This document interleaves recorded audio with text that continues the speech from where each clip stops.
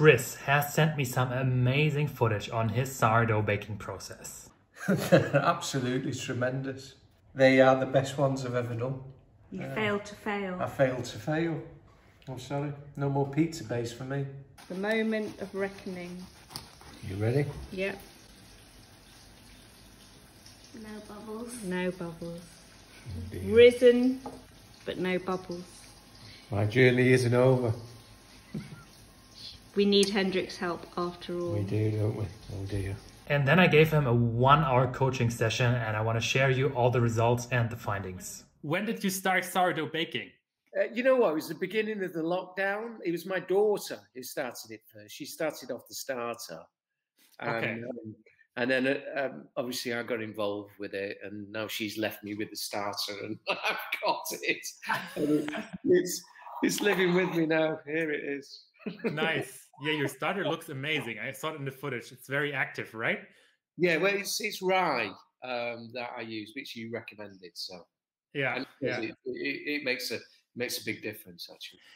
And let me just put on one video here, and that's you in the end slicing the bread open. And that would be actually my first question. What would you like to achieve with your bread? Wait a second. I'm putting on the video. The moment of reckoning.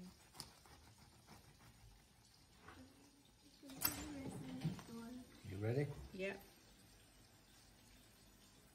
No bubbles. No bubbles. Oh dear. Risen, but no bubbles. My journey isn't over. We need Hendrik's help after all. We do, don't we? Oh dear. So yeah, what do you want to improve on your bread? Yeah, more bubbles, more elasticity, and just that normal sort of sourdough that you see when it's done properly, with lots of bubbles, lots of air. Okay. Yeah. And how satisfied are you with the taste? Do you think it's good? Do you think it could be a little bit more sour, or? I think the taste is fine. I think it tastes good. Yeah, I mean, fresh bread is delicious, isn't it? As it is. I think it tastes pretty good. The texture maybe hasn't got that sort of chewiness to it. It's more like a wholemeal bread that you'll get, rather than that elasticity that you tend to get in sourdough. Okay, all right. Yeah, I think at least to me, the perfect bread is you have that crispness on the outside, and then you have a very fluffy inside, and also a little bit of crispness from the bottom. And I think from the outside it looks nice and crispy, but I think the inside looks relatively dense as far as I can see, right? Absolutely, that's right. Yeah, very dense. I have good news. I think I know what you're doing wrong. Perfect. I would suggest that by the way, thank you so much for sending me all that footage. That was super amazing. Maybe let's just start from the beginning and then just go through each of the individual steps, and I can give you some feedback on what to improve. Brilliant. Brilliant. Okay, let me start by sharing some footage on the flour. By the way, when the video plays, we can't speak, we're muted, just so that you know. Okay, I'm putting on the footage of the flour now. 500 grams of the white organic flour, 500 grams of the wholemeal organic flour, and then I'm going to do 70% hydration this time.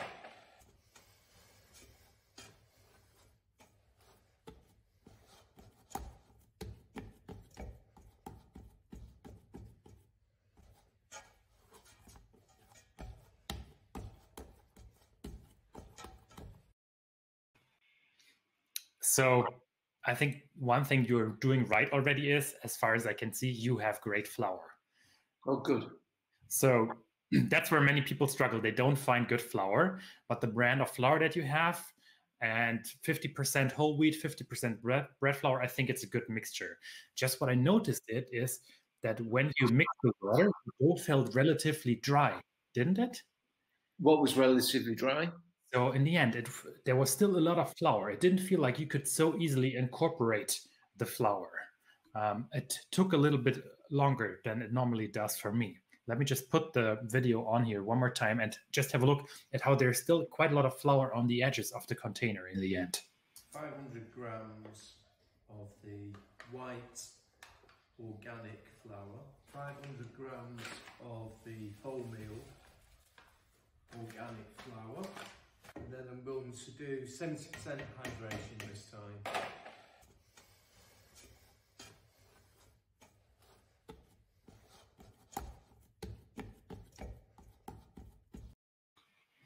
So when you compare that with the doughs from my videos, it feels that the dough is relatively stiff. This is not per se bad. It's just something that I wanted to point out. Mm-hmm. It depends a little bit on what kind of bread you want. Do you want it to be dry on the inside, or do you want it to be a little bit wet as well? I would say the best bread is when the inside is a little bit wet and you have this amazing consistency as well. So I think you need to upgrade the water a little bit that you're using. And the water depends on your flour. And you have a very, very strong bread flour, and paired with the wholemeal flour, you should easily be able to go to around 80% hydration with your flour. Okay. So that's something I would change. Okay. What I like to do is I do have this small chart here, which I prepared. And then I always like to recommend, depending on the protein that you have inside of your flour, how much water you should be using roughly. But you're using 50% wholemeal, and wholemeal in general can absorb even more water. Okay. So those are just draft guidelines, but this is something that you have to figure out for your flour pretty much. Mm-hmm.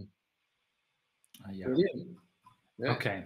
And what I like to do is I like to do a small test where I would just take a few, I would just make a few bowls with flour, and then I would add some water. Then I just let that sit, stir that a little bit. And then after around an hour or so, I just test if I can get a little bit of a gluten network inside. And that way I can determine what is the right percentage of water for my flour. This is where I see many people struggling because, yeah, it really depends on the flour you have. I would say around 80% is probably going to work for you. But I always recommend to do one test for your flour. That way you know what your flour is capable of. So what am I looking for in that gluten network then? What do I want to see? That's an excellent question. I'm just checking if yes, I'm just going to put a video on the flour test here, and then we can discuss afterwards. Perfect.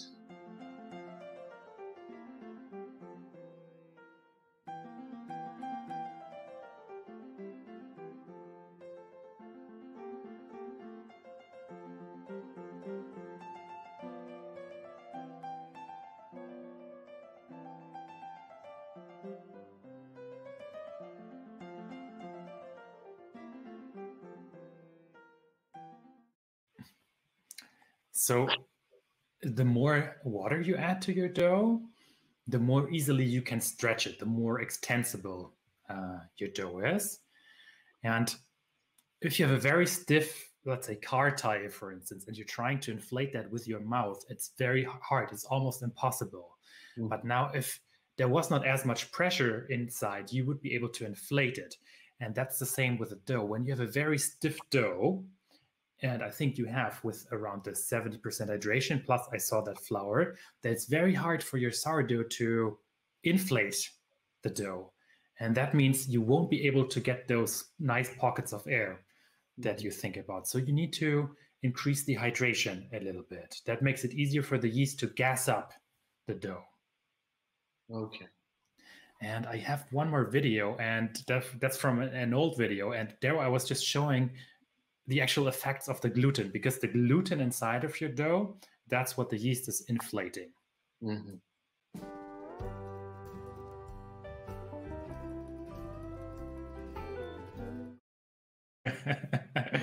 So I just washed away all the gluten. That's something you can do. You just make your dough, and then you just keep pouring water over it. And in the end, you will just have your gluten. And then you can even try inflating that. I was trying to inflate it with helium. That actually didn't work, but just with the regular air. I wanted to make a sourdough balloon, pretty much. But So where do I get my helium from then? Yeah, so that's what you're trying to inflate. Yeah. And when it's very stiff, it's harder for the yeast to inflate it. So adding water makes a more extensible dough. It will spread out faster, but it's also easier then for the yeast to inflate it. Right. Does that make sense? That makes perfect sense. Yeah. Okay, good. And I think this flour hydration test is something I would recommend you to definitely do, just to get a little bit of a feeling for your own flour. Yeah. Okay, I'll do that. Awesome. Okay, then the next up, you were talking about your starter, and I think there you did really well, because your starter looks nice and active, nice and healthy. Let me just put on the footage here one more time for us to have a look. So this is where it all goes wrong, and when I'm going to show you how I make my pizza bases. So I've got the starter, and I've got about 20 odd grams of salt, Himalayan pink salt. So that starters, it's about 5.5 hours, maybe 6 hours or so it's been growing. So we'll put that.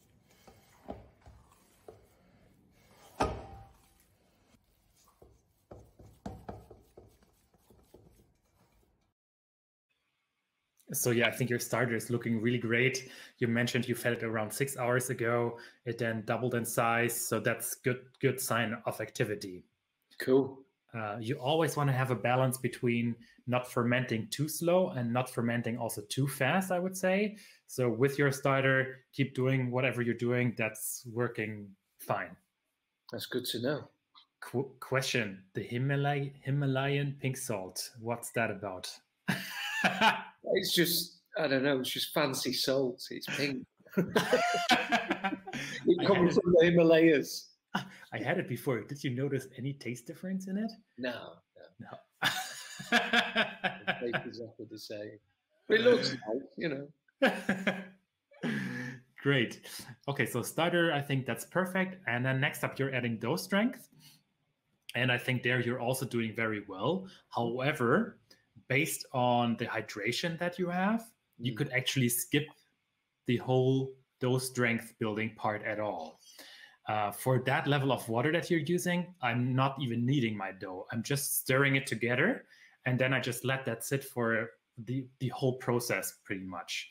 That's something that you can also do if you run out of time and you don't want to knead or so. You can just go a little bit lower in hydration, but then you also don't have to knead as much. But for your dough and for the consistency you have, I would probably just mix everything together and then let that sit without really doing any sort of kneading. Of course, you have to homogenize everything a little bit just to make sure that the starter is everywhere. But other than that, yeah, you could just let that sit. That's what people do for a no-knead sourdough bread. Yeah. The problem, though, is you go down in terms of water, then you don't get that wet, nice crumb. Yeah. That's right. So I would always recommend to go for the kneading approach, at least at the start, to also develop a feeling for the dough. But yeah, if you want to try, no knead definitely works as well. And I actually, where is this? Here. So I made a chart on that before. So this is what I do for my no knead bread. Also, again, depending on your flour's protein percentage, because the protein, mostly gluten, 80% is gluten, is responsible for absorbing the water. And yeah, just have a look. You use 70%, right? So you're around in the zone of my no knead recipe. And I think that also reflects the consistency of your dough. Yeah. Yeah. But other than that, when I look at the technique of how you knead, I think you are doing this perfectly fine. So I'm just going to put up one more video again that shows how you knead. So that's been resting for about 15 minutes. So I'm going to do a letter fold.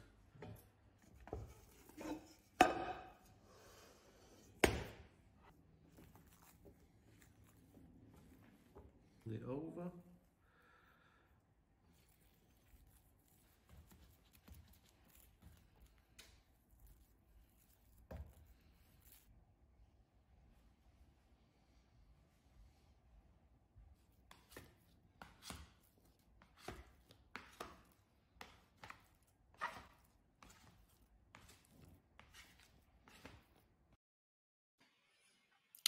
Yeah, so based on the kneading that you're doing, what I recommend when you had your dough inside of the pot, I saw, for instance, you didn't stretch your dough as much. Try stretching it a little bit more, especially at the start of the whole process. The more you stretch your dough, the bigger the two surfaces are that you are gluing together pretty much. So if you just only stretch it a little bit, you have a smaller surface that you glue together. That's why your letterfold technique also works so well, because you have this huge surface and then you can just glue the dough together. And this way you are making the dough stick to itself, and that's what creates your strong gluten network. So there you did everything right in terms of dough strength. It might be that now that you improve the water a little bit, that you have to knead for a few more minutes. What I like to do is I just always like to stretch the dough a little bit and look for what they call the window pane effect. That's also what I did at the start with the flour water hydration test. Window pane. I would recommend, before you do this test, let your dough sit for 10 minutes or so, just because after the kneading, sometimes it's hard to do the test. Just let your dough sit 10 minutes before you do this window pane test. And once you have it, you're ready to roll. Your dough is looking very good. Cool. And the mistake that you're doing, the one mistake that you're doing, I think was already at the end of this video, visible at the end of this video. And I think that's where all is going south. Well, not going south. Your bread looks amazing anyways, but still, I think this is the one thing that you have to improve on. Okay, I'm just putting up another chart here of the typical. So this is the typical workflow, I would say, for a sourdough bread. You're readying your starter, then you're mixing your flour and your water. You don't necessarily have to do that, only when it's colder in your room. I notice now that my dough takes around 12 hours to ferment, so I skip that. But if it's warm for you, what's the temperature in your place right now, roughly? About 23 degrees. Okay, then you don't have to do this step. At 23 degrees, I think you can just skip that. So you mix together all the ingredients, your sourdough starter, your flour and water, and your salt. And then number 4, and this is what you're not doing. What you are doing is you are skipping to 0.5 directly. You are dividing your bread already, you're shaping it, but you're missing this whole part of, this is called the bulk fermentation, where you ferment your dough together in bulk. You're dividing your dough already, and you're not letting your dough ferment. And this is why you're not getting those pockets of air. Your dough is simply not fermenting for long enough. Okay. I do have a small table here, and please take this with a grain of salt. This shows you, I marked this here, based on 20% sourdough starter. That's what you used, if I remember correctly. Yeah, correct. And let's go to 24 degrees Celsius here on the left-hand side, 75F. And the green thing here means for how long it should ferment approximately. So 6.35 hours. And the bulk fermentation, where you just let your dough sit together in bulk, is around 4 hours then. And then the proofing is another 3 hours. And as far as I saw in your video, your dough has been sitting at room temperature for maybe an hour or 1.5 hours or so. Was it that much, or was it more, or am I missing something? Yes, I think we left it at room temperature for about an hour or so, and then I think I put it in the fridge. How long did I put it in the fridge for? I think you said a few hours or so. Yeah, I think it's sort of 4 or 5 hours or something like that. So the fridge is also, of course, going to slow down the whole fermentation process. And I have another small chart here. And this chart just shows, it's just a sourdough. It's at 100% hydration, and it shows the size increase of the sourdough depending on what you feed your sourdough starter. So, I mean, of course, for the 1-to-1-to-1, that would be, let's say, 100 grams of sourdough starter, 100 grams of flour and 100 grams of water. So you include a lot of sourdough starter at the start. So that's, of course, a little bit faster.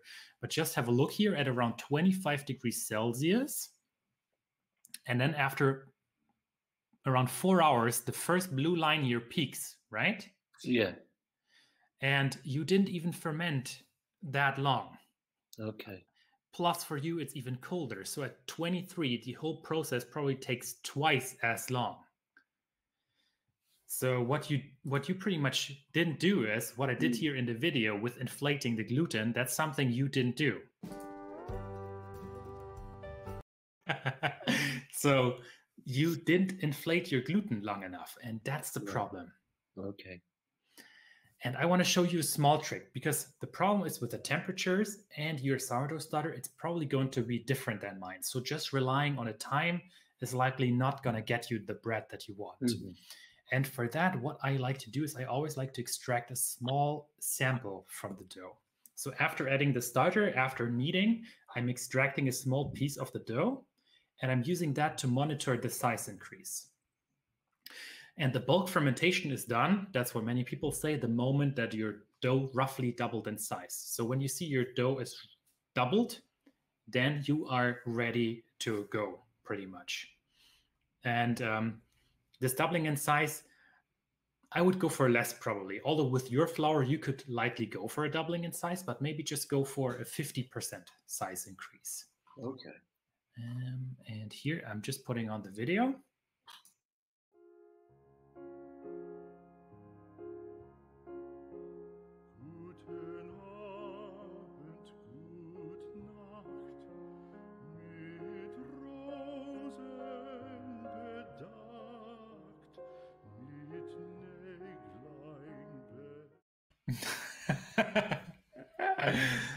Yeah, so this is something that's going to allow you to nail that bulk fermentation process. Just take a small piece of the dough and put it into another jar. It should be of cylindrical shape so that you can see it. And then start with a 50% size increase. That's something that your flour definitely supports. And then you know that your dough has nicely inflated. Cool. If you ferment for too long, then your flour starts to break down again. Yes. That's something that also some people experience. What they experience is suddenly the dough is sticky. Like your dough, it was nice, and suddenly it becomes very sticky. You can't do anything with it anymore. And that can happen when you ferment for too long. So it's better to ferment a little bit less, like the way you were doing. You fermented less. You didn't have so many nice bubbles inside. You still had a little bit of oven spring, but it's better than doing that than fermenting for too long, because then it's just going to be a very, very, very flat pizza. Yeah, yeah. However, it's also a flat pizza when you don't inflate your bread dough at all. So if there's no gas inside, it cannot expand in the oven. So you need to find a balance between fermenting just enough and fermenting not too much. And that's where this small sample jar is really a good trick. We take the sample after kneading. After you added your sourdough starter. Yes, after kneading. I would do it after. At the start, I would directly extract it after I started to mix in my starter. So I mix in my starter, wait a little bit, knead some more, wait a little bit, knead some more. But the problem with that is that after you've done all the sets of kneading, you homogenize your dough a little bit better so that you spread the sourdough starter evenly everywhere inside of the mixture. So it's going to be more reliable than extracting it at the start, because extracting at the start, it might be that you just didn't mix your dough good enough. So it's much safer to extract it after the last stage of kneading. Okay. So knead, fold, and then extract a sample, put that to one side, and let that grow 50% to start off with, little baby steps, and then maybe I can get to 100% eventually. So the more you ferment, of course, the more fluffy it's going to be in the end, right? So this is something you have to play with. But you have amazing flour. You have great bread flour and great wholemeal flour. So your flour, as far as I can see, supports that. Okay. Okay, and I was working on this one infographic, and I'm just going to put this here. This may be a little bit too sciencey, but I just wanted to share regardless what happens inside of your flour. So when you're mixing flour and water, this starts the germination process. Mm-hmm. So the flour pretty much, the seed pretty much just wants to germinate. And then you have two enzymes inside. You have the amylase and you have the protease. Was that actually, please fix my English pronunciation. Is this amylase, or how would you pronounce this? Amylase. Amylase. Yeah, that sounds good. And the second one? Protease. Protease. Okay. So those are the two things that are happening inside of your dough. That's also why you can't keep your dough for too long at room temperature. The amylase is helping you to break down the starch into sugars. And this is what the germ needs. The germ needs the sugars to be able to sprout. And so does your sourdough love this. So your sourdough is using the sugars that it created, that this breakdown pretty much creates. And that gives your sourdough starter the rocket fuel towards the end of the fermentation. At the same time, you have the protease, and the protease is responsible for converting the storage proteins into other proteins. And this also breaks down your flour. So at some point, you won't be able to inflate your dough anymore. And this is also why sourdough, or why slow fermented bread in general, might be a little bit healthier, because you're not eating the raw grain anymore. You are just breaking down this into something different. Oh, that's interesting. But if you ferment for too long, it's broken down too much. It might be super healthy, but then you won't get that nice oven spring. So again, you have to find a balance between not fermenting too short and not fermenting too long. So what you're saying is pizza is good for you. Slow fermented pizza, yes. So what you did is you skipped the bulk fermentation completely. You directly went into the proofing stage. And let me put up the footage. So, Hendrik, this has been sat here room temperature for about an hour. I'm going to give it the poke test, like you say. So if I poke it with my finger, it's kind of bouncing back.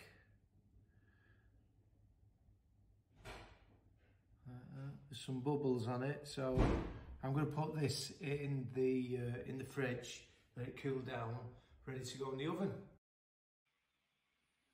Actually, 1 second, because I think I missed one video where you actually showed how you shaped the bread. I'm just putting this on one more time.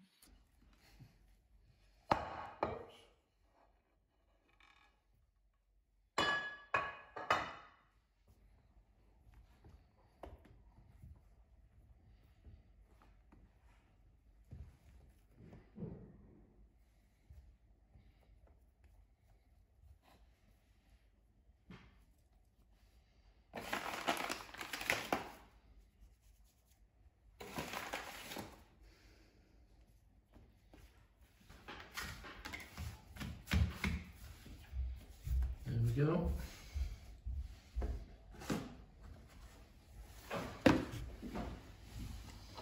It could be improved a little bit, but I think you did it already very, very, very well. So there's not that much to improve.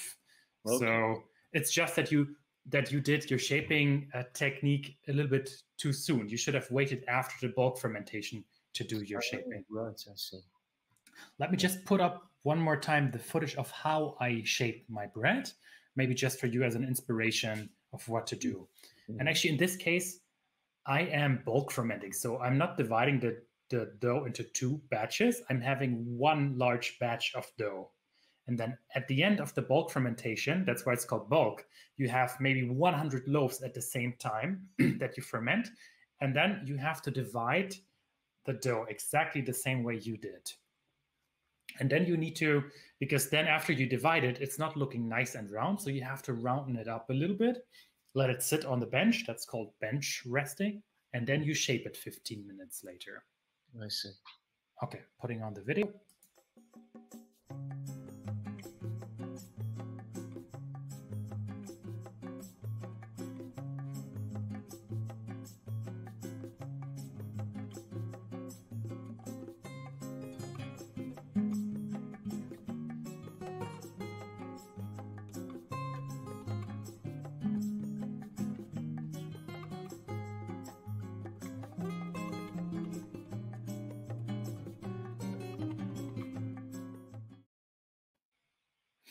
So yes, in this case, what I did is I only had one dough fermenting at the same time, and I did the pre-shape because sometimes, in some cases, what you do is when you pre-shape, when you round up the dough, you also even out the crumb a little bit. So it depends on what kind of crumb you want.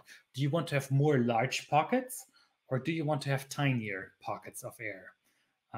So I think in your case, you want that really large open crumb, right? That's right. Yeah.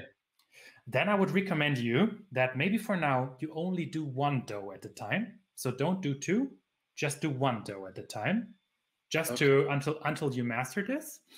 And you don't even have to do this pre-shaping that I showed you. Just like you did in the shaping video, I don't have it right now, but flip over the container and then shape your bread. What I saw is, I mean, you flipped over your container and then you used your spatula to help removing the dough from the container. Just flip it over, wait a minute or so, your dough should come out just fine. Okay, all right. But you have a great container already, so I think that should work.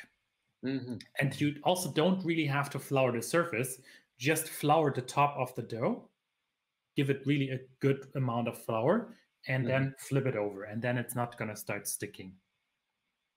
Okay, brilliant. In case you want to make two doughs at the same time, then you have to take the large chunk of dough, place it on your unfloured surface, and divide the dough, and then do this pre-shaping technique that I just showed you. That way you could make 2 breads, 3 breads, 10 breads, however many you want to make. But it comes at a cost of evening out the crumb. Right, okay. Does that make sense? Just could you explain that evening out the crumb again?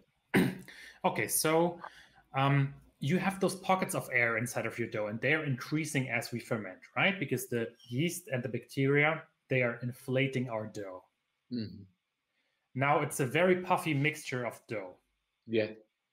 When I take this puffy mixture of dough and I just round it up, I'm just condensing the dough again. So some of the large pockets are also going to be condensed even further, right? Yeah. So that's what happens. That's why also you should only touch the dough very, very rarely. The less you touch your dough after you adding your dough strength, and the more gentle you are, the better and the more open the crumb is going to be. Okay, all right, that's good to know. And I saw you touching the dough with the wetted hands, and that's exactly what you should do. So I think from dough handling, I would say you're doing it already, everything right. So your technique is actually pretty good, but it was just that we're missing on this fermentation part. You didn't ferment long enough. Yeah. So mastering that fermentation, I would say that's 80 to 90% of making an amazing sourdough bread.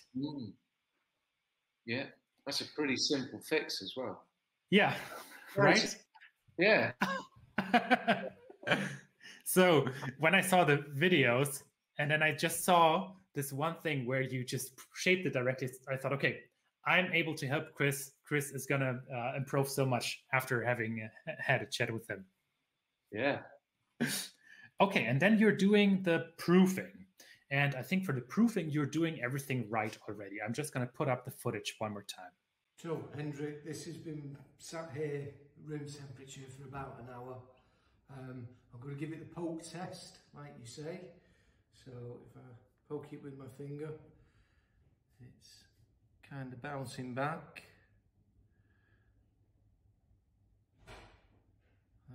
There's some bubbles on it, so I'm going to put this in the fridge, let it cool down, ready to go in the oven. So that's perfect. So you're doing the finger poke test. That's a very reliable way to know that your dough is done proofing. It's just that you have to do this after the bulk fermentation, after shaping. So the dough always relaxes a little bit the moment you let it sit. And the finger poke test just shows it's inflated a little bit from the gas, and it's also quite extensible. And that's where the finger poke test is perfect. What you could do is, at that stage, when the finger poke test passes, I wouldn't say it's safe to put the dough for another 5 hours into the fridge, because you would be running into that over fermentation area. I would use the finger poke test, and then shortly before it passes, exactly at the stage that you showed in the video. So that was perfect. Take your dough and just put it into the freezer for 30 minutes. Okay, right.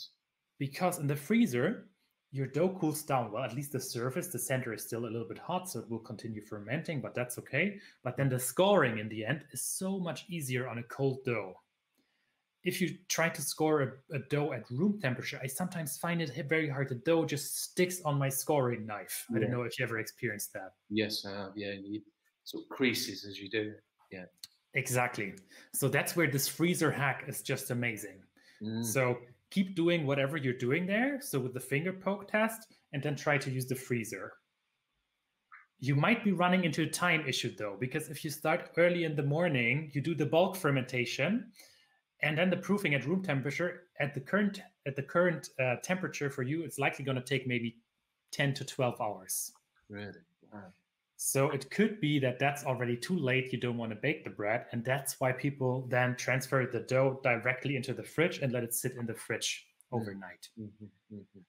So for that, rather than letting it proof at room temperature, if you run out of time, just take it and place it directly inside of your fridge.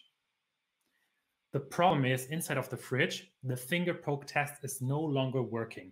So there's no reliable way to say that your dough is done proofing inside of the fridge. That's what I don't like about using the fridge. Your temperature might be a little bit different than mine. It could take 3 hours faster for you, 3 hours less. So that's something you have to experiment a little bit on. And now you have an amazing video as well on you proofing inside of the fridge. Let me put that on here. So the dough's been in the fridge for a couple of hours, so let's go and have a look at it.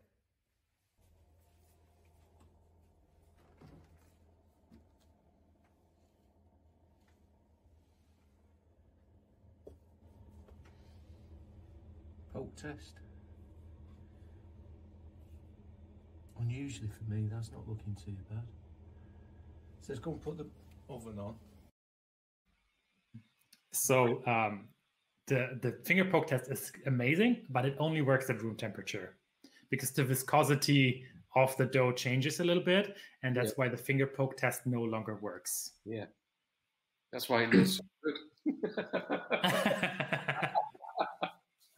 So either you proof at room temperature using the finger poke test, or you move it directly into the fridge, and then I would wait for at least 16 to 24 hours inside of your fridge. Okay. The one day I was using my fridge as well, and I placed my dough inside of the fridge. And at the same day, I went shopping, and then I was cooking, and I opened the fridge quite a lot. And so the temperature in my fridge was different, and I over fermented my bread because I would normally always wait for 16 hours at 4 degrees Celsius. But then suddenly with all the temperature changes, suddenly it was way faster, and I had a quite flat bread. So this is also something you have to take into consideration. Okay. Does that make sense? Yeah, I think it does. Okay. And then I have one more funny video of you, which I just want to put up here. So the belt.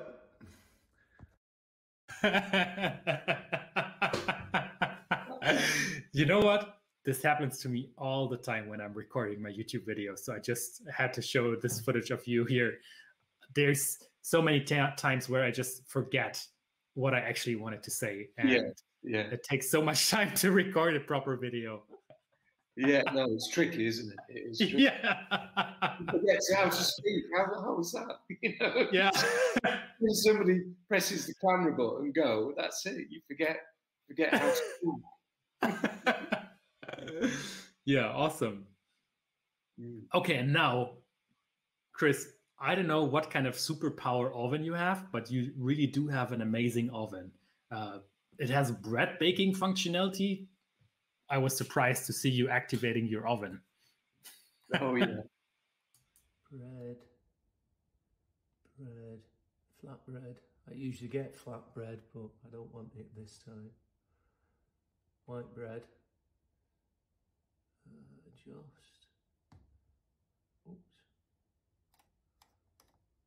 for 215 degrees. I'm going to start warming it up, and I'm going to put some water in the bottom as well.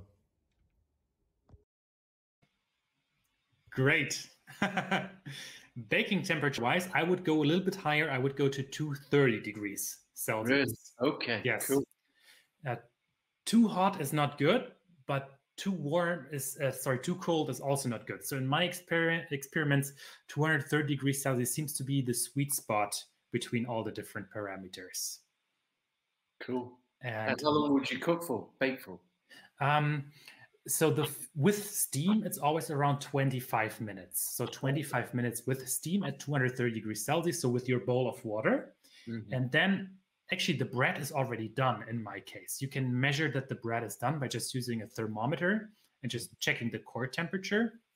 And when it's at about 92 degrees Celsius, your bread is done. The only problem is it doesn't have a crust yet.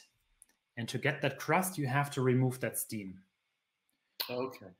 What you could do actually, what I like to do is after the first 25 minutes, my bread is already done. I'm checking the temperature. And then I'm just letting it cool down without a crust. And I'm just storing that inside of my fridge for a few days or maybe even a week or so. And then when I want to have fresh bread, all I do is I heat my oven to 230 degrees Celsius again. I put my bread in there and I let it bake for another 15 minutes and I have fresh, amazing bread. Wow. So in case you want to time it, for instance, let's say you want to have a bread for Sunday, but you only have time on Friday to make it or so. That's really a great trick it's called par baking, just to have, just bake it half time and then just finish the bake on another day. Okay. But if you bake it at the same time, so the first 25 minutes, I would say they are set. So as much steam as possible. I think you're doing great there. I have one more improvement suggestion. And then the period after, that depends on how dark you like your bread. Do you like it to be more on the dark brownish side, a little whiter? Personally, I like it a little bit darker. So I'm going to bake it for at least another 15 to 20 minutes or so. But that's something that depends on your wife and your kids, whatever they like. Yeah. Okay, did that make sense? Yeah, that makes perfect sense. Okay. So 25 minutes with the steam, and then take the water out and just crust it up for 15 minutes. Yes. Yeah. Or 20, or maybe even 25, depending on your personal preference, what you like. Yeah. Okay, then I took a small video here of you loading the bread, and I found that very interesting. Let me put that here. So this is a moment of truth. That's what I've got to. Sprinkle a little bit of flour on here so they don't stick.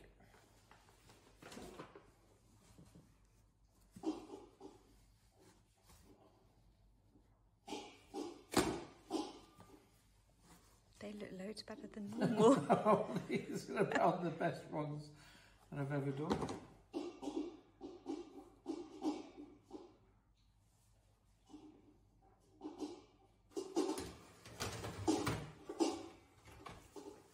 And that's it.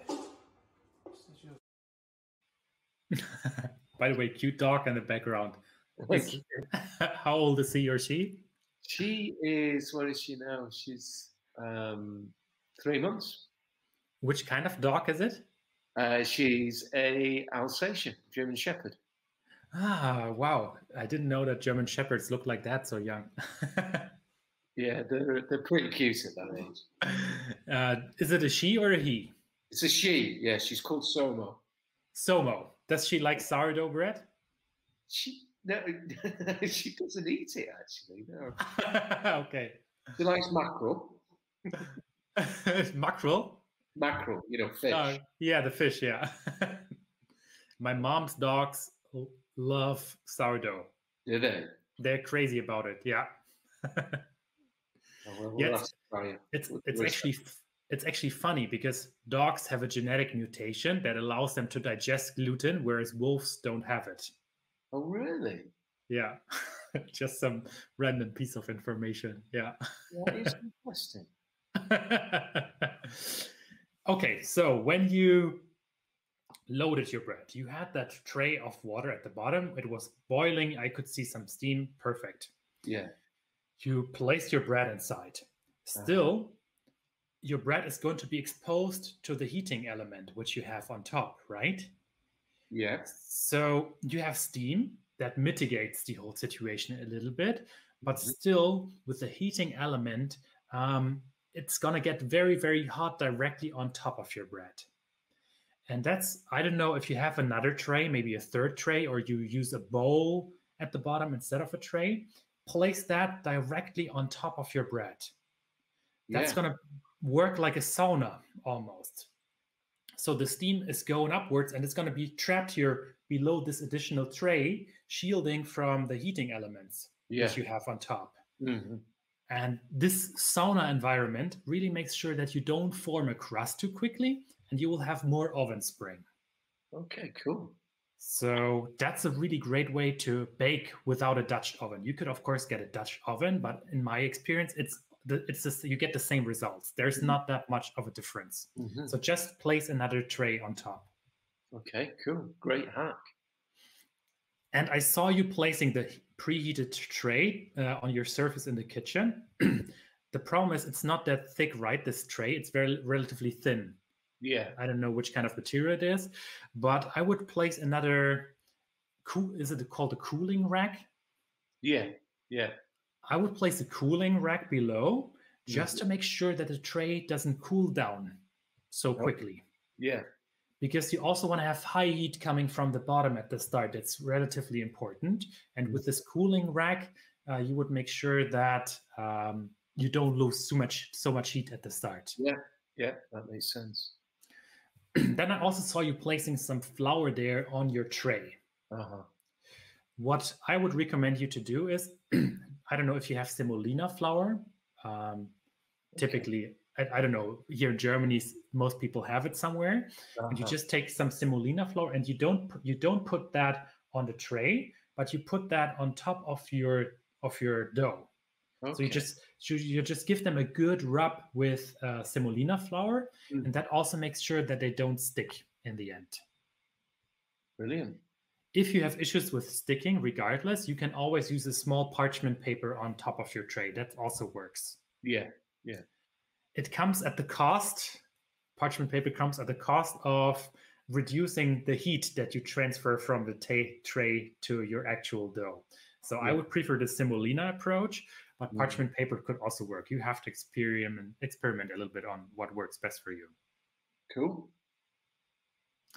Okay, and then you baked your breads, and let's have a look at how they look like. I think they looked amazing. Absolutely tremendous. They are the best ones I've ever done. I don't know what I've done differently. I don't know what I did wrong. You failed to fail. I failed to fail. I'm sorry. No more pizza base for me. Well, thank you, Hendrik, anyway. Obviously, your tips have paid dividends. It's only took me a year of baking, but I finally got there. From the outside, they look very nice already, I gotta say. Yeah. But even from the crumb, if I just put the video of the crumb here one more time, let's check the crumb that you had. The moment of reckoning.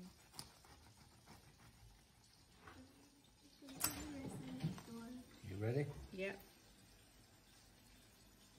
No bubbles. No bubbles. Risen, but no bubbles. My journey isn't over. We need Hendrik's help after all. We do, don't we? Oh dear. So they rose nicely in the oven. So you inflated the dough, but it just simply wasn't inflated long enough.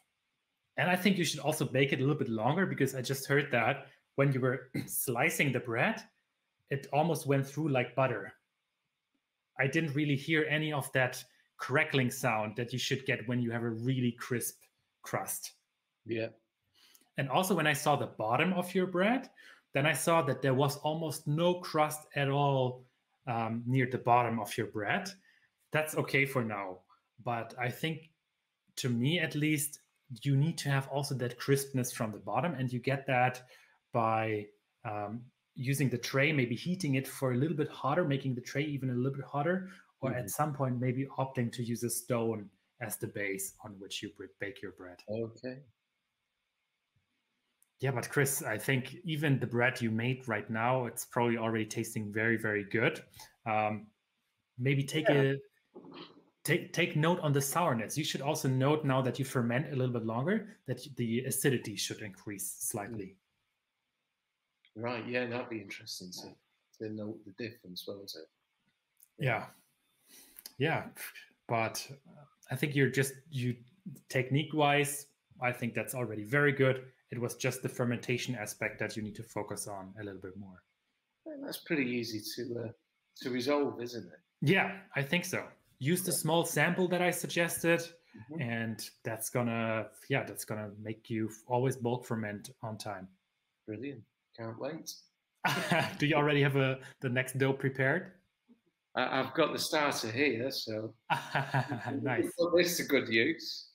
So if you were to make your bread now, I would just mix everything together. It would probably be ready at 8 hours. It would probably be ready at 3 a.m. I don't know when you get up, at what time you typically get up, but that might be a little bit too early. Well, I'm usually up at around about 5, maybe 5:30. So is there anything that I could do? I could slow the fermentation down then a little bit, couldn't I? Yes. Would you slow that? Put it in the fridge during the bulk fermentation for a bit, or just use less sourdough starter rather than using it at 20%. What you can do is you can set up a dough right now after we spoke and use 5% sourdough starter. Okay. So very little inoculation rate, that's what they call it. And then just let that sit overnight. And I think by 5 a.m. Tomorrow morning, whenever you get up, it should probably have increased 50% in size. Okay. So that's through the bulk fermentation, and then at that point, then I prove it. Okay. Yes. Yeah. So based on the amount of starter that you're using, you can also control the fermentation process. Okay. So that's I mean, of course, there are other factors as well, like what I talked about, the starch breaking down and the gluten breaking down. But with your flour, you can ferment for a relatively long period of time. I would say overall, your flour can be at room temperature for maybe 20 hours or so before it completely breaks down. So anything less than that should be safe. So 5% starter or maybe 10% starter, start with 5%. So it might be ready at 5 a.m. It might be ready at 8 a.m. or 10 a.m. You just have to check. Yeah. Then you shape it, proof it, and then you would have fresh bread tomorrow around lunchtime, probably. Perfect. Yeah, did this make sense to you? That makes a lot of sense. Yeah, that's really helpful. Hope you had fun and enjoyed this video. Definitely thank you again, Chris, for sending me all that amazing footage in advance. I would be very curious to see how your sourdough looks like the next time you try to bake. Hope you all learned something new. Happy baking, and may the gluten be with you.